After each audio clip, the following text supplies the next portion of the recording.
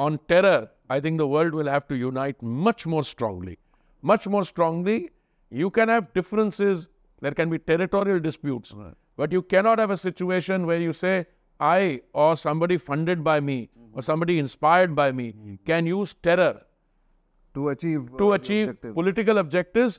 Now, you can, if you have a military conflict, you are in military conflict, it's a different thing.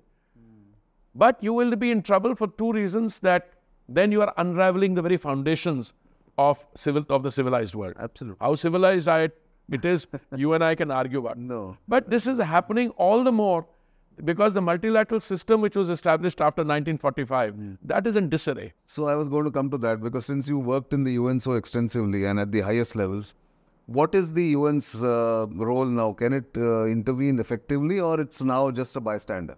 No, first of all, what is the UN? Let's get our definition right. There are three UNs out there, as I know. One is a UN which is a combination of the 193 member states. Right. Then there is a UN out there which is a secretariat funded by the member states, but sometimes does things on its own. Right. And the third UN out there is the civil society and NGOs, etc., which in many ways is a very powerful one. But collectively, the so-called UN is in disarray also. Why? UN had primarily, I mean, I put everything aside, two functions. One is peace and security, and the other is development. And you can say human rights and so on. Right. On the peace and security part, you have a paralyzed Security Council. It's been paralyzed since the time we were on the council, 2011 and 12. Correct. It has been paralyzed because permanent members of the Security Council, the 5 of them, are in disagreement. Correct. As they are on the Middle East issues today, as they were on the Russia-Ukraine thing. So what is happening?